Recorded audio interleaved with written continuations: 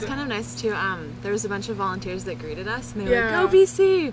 Like, I thought that was really surprising. It felt kind of special. Yeah, it was definitely exciting too to finally be here and just, Yeah, I also didn't realize that we'd be staying where we landed.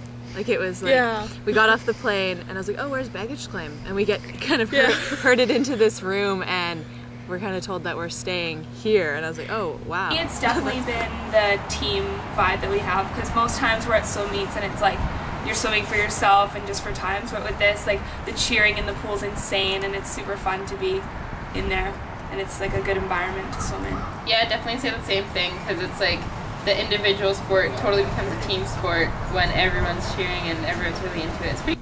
Yeah, it's kind of fun to try and guess what sport athletes are from, because you're just used to seeing everyone and being like, "Oh, they're row or they're competition," but here you're like, "Oh, like I wonder what they do." And it's kind of interesting. Yeah. Oh, it's cool because like you'll just run into them and like you'll see, "Oh, I'm Team BC, you're Team BC," and then you'll like stop and chat about how your day's been and how you're doing in your sports and how their team's doing and stuff. And so, yeah, it's like friendship by association pretty much. And like in our room we have a couple of girls for athletics, and like we've gotten to know them a bit, whereas like usually between sports there isn't so much intermingling, but it's been good. A lot more team environment, I'd say. You know, it's a lot more like all the different sports as well. So you get, you know, some camaraderie, like, you know, like these guys. yeah, especially with the rugby guys. We were rooming with them, so that was good. Like, they were pushing us up, we were pushing them up, so it was good. Right now, right here, right now, right here, right now, right here, right now, right here, right now, right here, right now, right here, right now, right here. It's been so good. Like, we've been so proud of our team, and last night we had such an amazing night. We got 6 gold medals, so it's been really good. Like, yeah, BC's really stepped up. Yeah, and it was pretty cool to see the guys step up.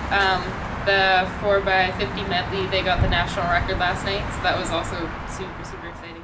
It was almost surreal because none of us have ever beaten Ontario, and so to actually do it and to do it like we deserve to, that was really amazing. Yeah. It was awesome. Yeah, it was freaking sweet. I've never been more happy in my life. Yeah. Especially in the team event, like there was just so much emotions. We're running so high, and crossing that line, we're just so ecstatic. And seeing these two guys right there, and I had the biggest smile on my face for like the rest of that day. And then all the training you do all year, all the work you do, like day after day after day, all accumulates to one moment, right? And when it pays off, it kind of like. Yeah, I did that, right? So. Yeah. For sure, the environment is, I feel like it's more similar to something like the Olympic Games or any of those bigger events than anything we've ever done before.